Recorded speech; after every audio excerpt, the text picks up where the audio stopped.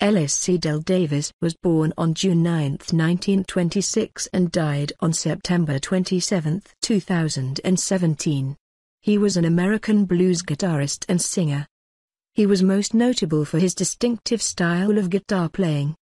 Davis played guitar using a butter knife in his fretting hand in a manner similar to slide guitar, resulting in what music producer Robert Palmer called a welter of metal stress harmonic transients and a singular tonal plasticity.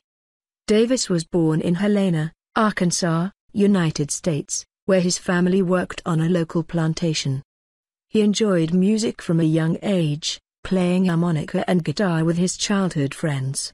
When he was 10, he suffered from severe polio, which left him little control over his left hand and restricted use of his right. He had been playing guitar prior to his polio and decided to continue in spite of his handicap, which led to his development of the butter knife method. Once he sufficiently mastered his variation on slide guitar playing, Davis began playing in various nightclubs across the Mississippi Delta area.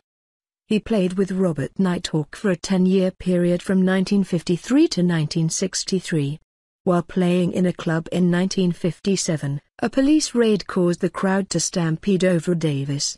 Both of his legs were broken in this incident and he was forced to use a wheelchair since that time. The hardships resulting from his physical handicaps were a major influence in his lyrics and style of blues playing. Davis moved to Pine Bluff, Arkansas in the early 60s and continued his artistic work.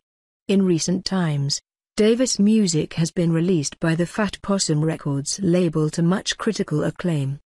His 1994 album, produced by Robert Palmer, Feel Like Doing Something Wrong, received a 9.0 from Pitchfork Media, who called it timeless.